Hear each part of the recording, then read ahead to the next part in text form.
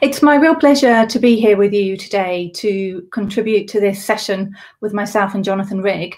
And I'm particularly interested in sharing with you some untold stories from current research that's happening in northern Peru, albeit with me at a distance in these lovely hallowed grounds of St Andrews that you can see there in the back of the picture. I'm going to share with you two sets of work, and this first picture, it's almost like a guessing game as to what this is. This is a set of satellite images from the Sentinel-2 image center, and this shows the area around the Sechura Desert at the time of the 2017 El Niño, what became known as the El Niño Costero. And you can see on the far left, it looks like lots of yellow sand, lots of desert. And by March, so just a couple of months later, you've got appearing from almost nowhere the Laguna La Niña there to the south. And 2 years later, it is still there. And what I want to focus on in today's talk really is the appearance of these lagoons in the middle of the desert of northern Peru, and to ask ourselves what this means for the untold stories of farming and fishing in the desert. And this is research that we've been carrying out in northern Peru with a couple of NGOs, Peruvian NGOs, Prisma and SIPCA, as well as the two Peruvian universities, the University of Piura and the Agricultural University. And what we're really interested in this work is trying to find out for how long and with what sort of levels of creativity these deserts environments and the people living in them have been coping with El Niño.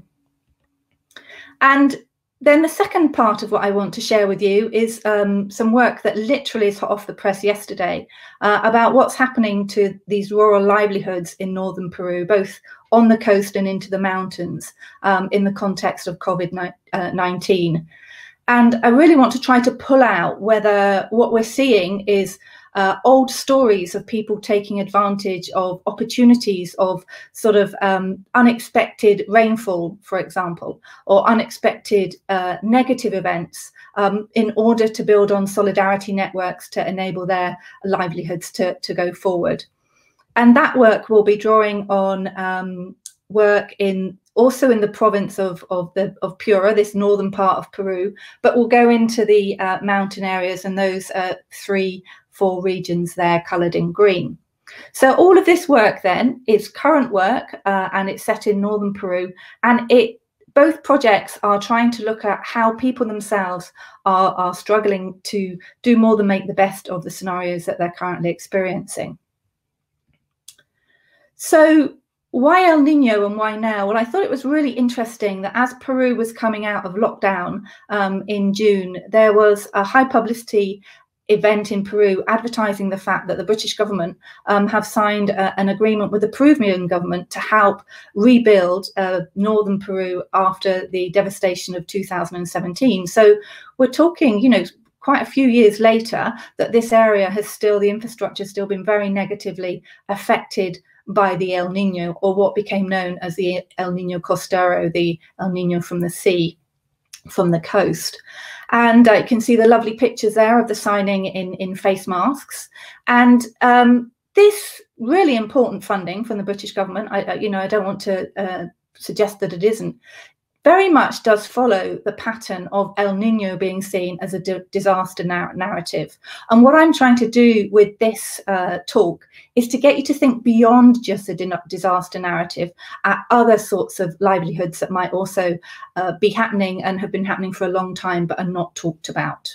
Okay, so that's the main point of the first part of what I'm going to say. Now, the El Niño is a phenomenon that really features greatly in the Peruvian imaginary, and past El Niños are frequently evoked when it seems like there might be another El Niño due. So generally, it's a cyclical pattern of unexpected rains coming from the Pacific onto the coast, which is otherwise a desert, and causing absolute devastation. And this goes back to sort of well before colonial times, into pre-colonial cultures, and shaped many of the early civilizations of northern Peru.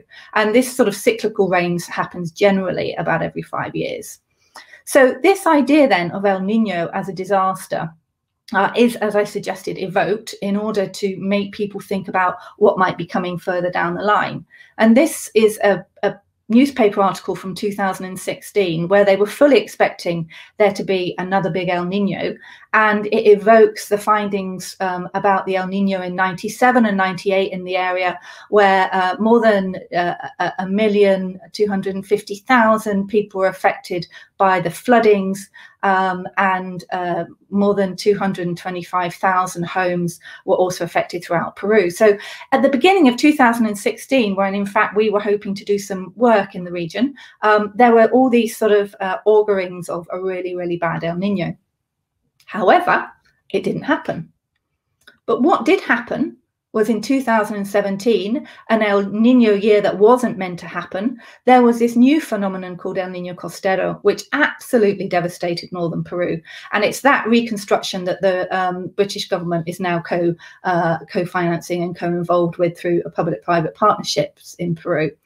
And what is interesting about this El Nino is it's not quite the same as the one from 83 and 78.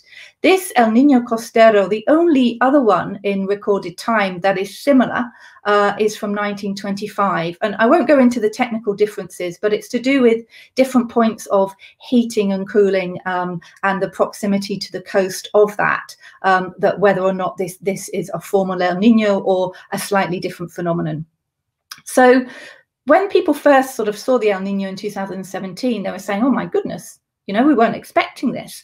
And then people started to look back at climate records. And that's when, in the same year, the association was made with the previous event in 1925, sorry. And you can see here, I love this old picture, and I'm very grateful to Luz Maria Hilguero for these photographs.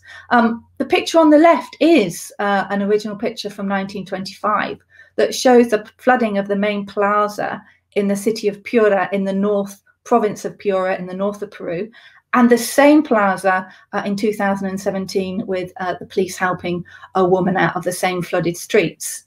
And the bridge to the right that was devastated, the so-called new bridge devastated in 2017, replaced an earlier, older bridge that had also been devastated through previous El Ninos. So this, what I'm trying to say here is that this phenomenon of El Nino and the north of Peru having to deal with it is absolutely nothing new.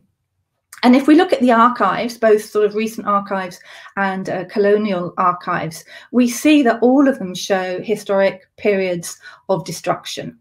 And this is a collection, it's an amazing archive by the NGO SIPCA in northern Peru, originally a Jesuit NGO, that have collected newspapers from the early 1900s, national and local. And what we did as a research group is we went through these newspapers and tried to see how often El Ninos were covered. And we got extensive coverage of the 83 El Nino and the 97-98 El Nino.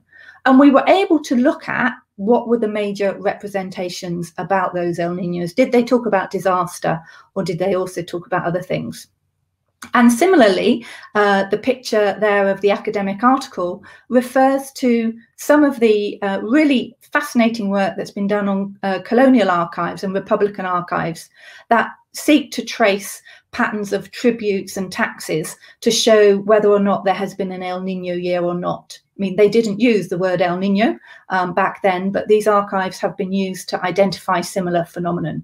And so therefore we can trace it through the written archive as well as through the archaeological archive of northern Peru from pre-Columbian societies. Now, that story of devastation, however, is not the full story. When we looked very hard at the newspaper articles, we did find some examples of people, everyday people, not necessarily the city dwellers, but the small town dwellers, getting together and trying in acts of solidarity to cope with the El Nino events of 83 and also 98. And these newspaper articles here are actually from 83. And it's really interesting to me that they use at the bottom a language of indigenous collective forms of working, la minca, in order to show how people were coming together through acts of collective labor to try to rebuild the infrastructure at the time. So that is people of Piura revive the minca tradition. And On the coastal areas, these traditions haven't been there for hundreds of years, maybe in the mountains, but the fact that they're even using this language is quite important. And the article to the left was one of the few that we found that reference the place where we've done empirical fieldwork, where we went and we did interviews and also took samples of the lake, a community called Cristo nos valga, Christ saves us, which probably seemed quite appropriate as a name at the time. But this talks about them going out onto the streets with sort of a big pickaxe and various utensils in order to move away the boulders. To redirect the channels of the water, but also to make the agricultural land worthy again. So this archival work then was what then, from a research point of view, made me question, well, okay, if it's there in the archives, surely it's there in everybody's living memory. Let's go and find out what actually happens in the desert at the time of El Niño. What did these people do? Was it just a disaster for them, or was there something more that motivated this collective form of activity? And you can see here, this is the same picture of the satellite images, and this is the La Niña lake that appeared in the middle of the desert. And what the story we started to hear, both in relation to fishing and farming, was a story of abundance, not a story of disaster. Now, these are communities of very, very marginalized people who live very much hand to mouth. They don't have a lot of financial networks to support them, but who for generations at a time of El Niño have been able to take advantage of rains coming into the desert. And you can see from that quote that I'm sure you've already read, that basically there was a whole system of people being taken to the lake, doing the fishing and collecting the fish. Now, these rafts are fascinating. These are the same artisan rafts that are used on inshore fishing off the coast of Peru. And at the time of El Niño, the same rafts get transported to the lakes and the same fishermen transfer some of their skills to the lakes. But what is also interesting is in the lake here, you'll see just below the nets that some of the wooden planks have been replaced by that plastic guttering because it's lighter and easier to transport. So it's an innovation. And what the guys were saying to me is that by innovating in the lake, they also started to innovate in the sea by using some plastic tubing in the sea as well. But there, because of the waves, they have to be a bit careful about the ratio of plastic to wood. So we see already then a sort of a link between this desert inland lake and sea coastal fishing practices. And this here is a picture taken from earlier this year when that same La Niña lake had actually dried up. You could see it very, very much in the distance there, but even up till about 6 months before, there was still water in this part of the lake. And when we walked along here, we could see skeletons about this big of mullet fish that, as the lake dried and became increasingly salty, were left stranded. And interestingly, the fishermen told us they weren't allowed to catch those fish and sell them, even though they knew they were going to die, because they didn't meet the requisite length of a fish that could be sold in the market, because these fish are also fished in the sea, and to prevent overfishing, there's a particular length at which you can catch a fish. So there's sort of development challenges in there. So the same story then is also true of raining in the desert. And this is beautiful picture of corn that we saw growing that previously had not grown on this piece of land. And the same farmer who was a fisherman as well, you know, taking advantage of the waters when they were there, basically told us how in the period he would use some of the fishing to save money for his agriculture and therefore his agriculture for the fishing. And this was very much a period of a few years in and around the El Niño year. And one of the things that is also really interesting is this area is also a mining area for phosphates. So it's very, very rich minerally. And some of the farmers were saying that there's a big area of commercial cotton growing around here. And the farmers were saying that in parts of the desert that were completely dry, when the rains came, the cotton came up all by itself on their land, and they were able to harvest it without having to even plant it. And certainly they could do a second crop without then having to put in any additional fertilizers. And so and they competed with the commercial cotton crop at this time for a period of 2 seasons. And this is really high quality Peruvian cotton. So this then is a story of being happy about the rains. It's not a story that is just about devastation. And equally, there are also new markets that open up. You can see the fishermen there by the lake cleaning out the mullet. And when we talk to them about where they sell their products, obviously, Lima's the biggest capital and it's the biggest market. Chiclayo is a city further to the south as well. But when I asked them, well, why don't you sell in Piura? They said that the prejudices in Piura were that this was seen as coming from the lake to be dirty, contaminated fish. And so these sort of local prejudices around what is good food and what is bad food, almost as if what's on your local doorstep can't be anything good, fed into how they were able to value the product or not. And so they were able to sell the product far more easily in Lima, and a huge amount of the product. So many of these fishermen in the time of COVID have been using their savings also to build houses in order to be rented out as an income in a drier period. So they're using the accumulated capital in order to make an investment in the Sechura region. So just to summarize where we are with this research, I mean, obviously I'm covering quite a lot of ground here, but the point I'm trying to make is that the general narrative of disaster in this area is not the full story. There is a long, long history going back to pre-Columbian time of people coexisting with El Niño and actually taking benefit from El Niño. And on a societal level, we also saw examples of the fishermen from the sea organizing themselves in order to be able to work together in the same way, in the same bands of people in the lakes. We saw extended family groups working together. And there was also a really interesting example of one community who back in '83 were displaced during, they were a coastal community, displaced during El Niño, moved to a community more inland in the desert, still worked as sea fishermen, but they particularly took great advantage and were key players in the fishing of the lake fish as well.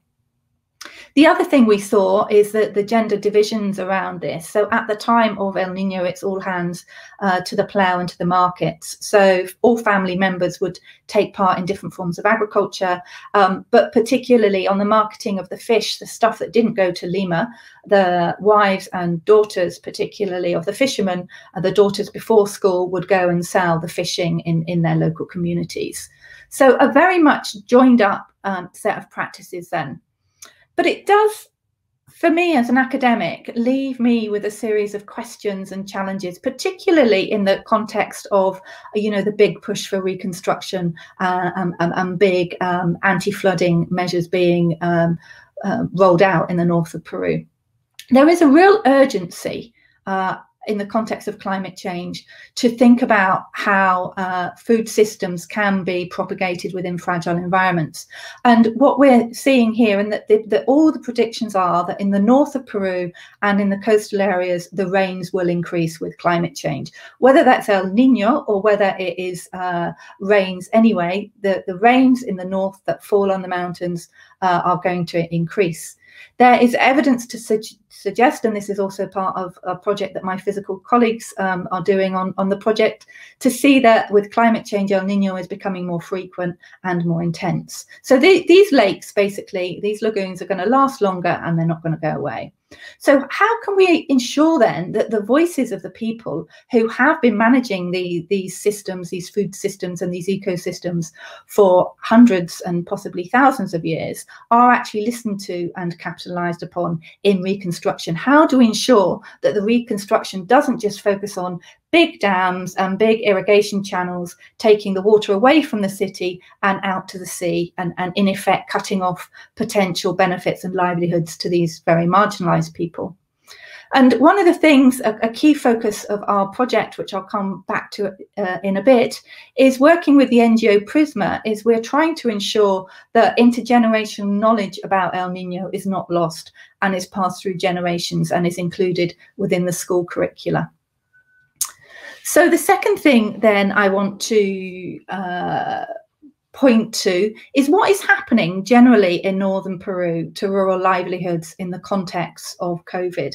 And you probably saw in the news just how much India and Peru are the two places that have been highlighted with the mass movement of people leaving cities and returning to their rural roots. In Peru, you know, Lima is a huge city, up to 10 million is the population, with a very much an informal economy and people not having permanent jobs. So they were hit hugely. First generation migrants, maybe who'd been there for up to 20 years, were hit hugely by lockdown when it carried on. Okay, and you can see here, this is lockdown in its 6 weeks. So into the last week of April and the first week of May was when we saw the large scale movement of people, including back to northern Peru and to Piura. So as I suggested at the beginning, hot off the press is this brand new study that we've just finished on return migration to the mountainous area of Piura province. You can see there the places off to the right. Those are the mountain regions, and Piura cities on the coast, and you can see the coast of the Sechura Bay off to the left. And what we did in the context of lockdown, working closely with colleagues in SIPCA who've been working in this area for many years, is we did the first study, sort of rigorous study on the processes of return migration, who returns, how and why, and with what intentions. And these are some very, very preliminary results that I wanted to share with you, just because, you know, it seemed like an ideal opportunity. And as a good geographer, I love a couple of maps. And these maps actually show something that otherwise isn't really being talked about in the Peruvian context. The focus very much has been on those large-scale movements from Lima.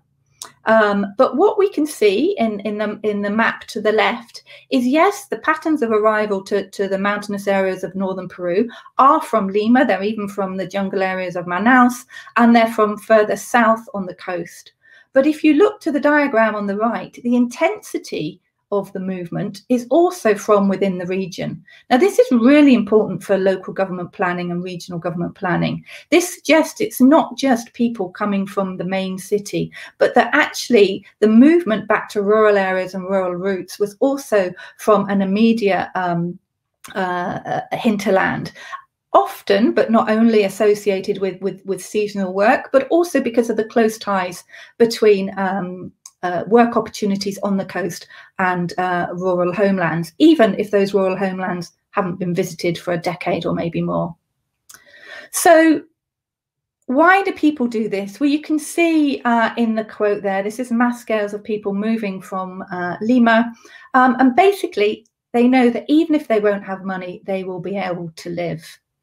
Now, initially, what we saw was evidence of solidarity. That the study shows that the rondas campesinas, those are local social movements organized by the farmers to sort of do community patrols. Local government and regional governments, police and the health services all work together to enact quarantine, initially even to send food parcels before the first 6 weeks of people moving. But slowly, what we started to see is particularly the local government and the regional government falling away or not delivering on their promises of funding. So that left the rondas campesinas quite exposed to be delivering and policing both quarantine, but also the reintegration of people into communities. And looking longer term, what we're starting to see, you'll see some of the statistics of who these people are under the photograph there. But looking forward, what we're seeing is that basically people who've moved back in the 35 plus years with particularly with young children, even if they've been in Lima for 15, 20 years or in other coastal cities for 15, 20 years, are deciding to stay, to forget their dreams of Dick Whittington city experience and to actually recognise that there's been a break in their migration trajectory and to stay and try to make a living in their rural areas. We've got quotes about people living in multiple households within one household, about people not really being able to find much work. One man, even to get the money to travel back, talked about having to go and work illegally on a fishing boat to the south of Lima, even just to get the amount of money to travel back with his family. One really interesting finding is that some of the most vulnerable people are married women who aren't from the area, who've basically returned with their husbands, but they don't know anybody. They met their husband maybe 15, 20 years ago in Lima or in another city, and now they're suddenly in this alien environment to them, and they've got no way of supporting themselves or their family. So these are just some hints then about some of the challenges going forward. And with the final couple of slides, what I want to turn to is a reflection on what this attention to rural livelihoods under COVID has actually shown me as a researcher.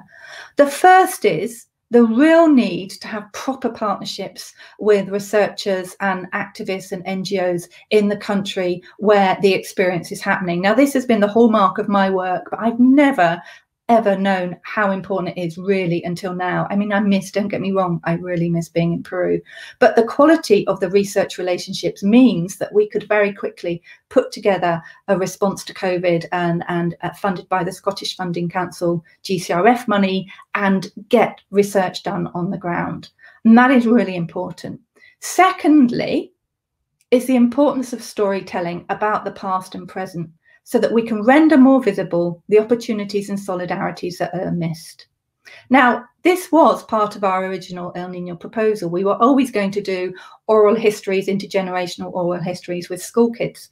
But once COVID hit, we had to get innovative about this and completely change what we were going to do. I no longer had the opportunity to go and sit and chat with these kids myself. So what we did is we worked very closely with the local school. You can see the director up there in the picture with our research assistant, Oliver Calle.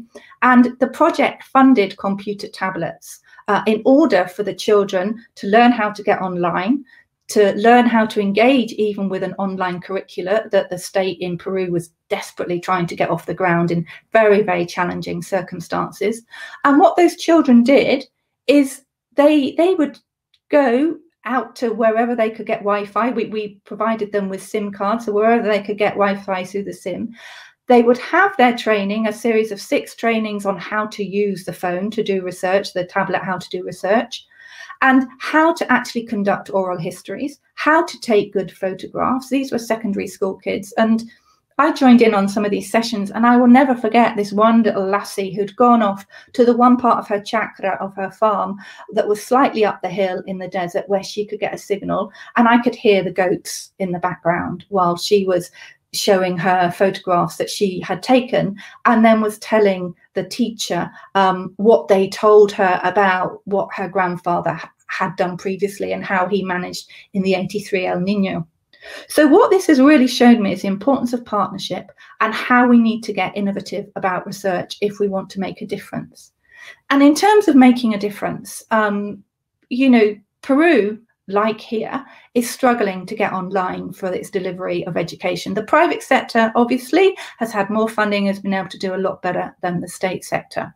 But our colleagues at the school that we were working with in Malavida in Sechura, the social science teacher, Nancy, you can see here in the picture, she actually put this forward, this experience of these oral histories with 12 children and their family just a couple of weeks ago for a competition held by the local school board, the regional school board in Sechura, so 21,000 pupils in that school board, and they won.